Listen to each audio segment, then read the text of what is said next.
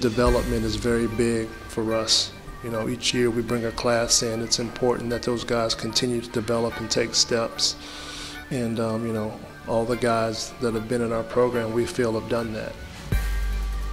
You know, we've got some assistant coaches that do a tremendous job of identifying young men that fit our profile. And for us, we're just trying to help these guys be prepared for life. We want them, when they leave Wake Forest, to be young men that are able to go out, navigate this world, and be very successful in it. We get a chance to teach the game of basketball, and there are a lot of parallels to life. And you know, these guys are developing and they're growing, and we're happy to see that growth, but we're going to continue to push them and challenge them to be the best that they can be day in and day out.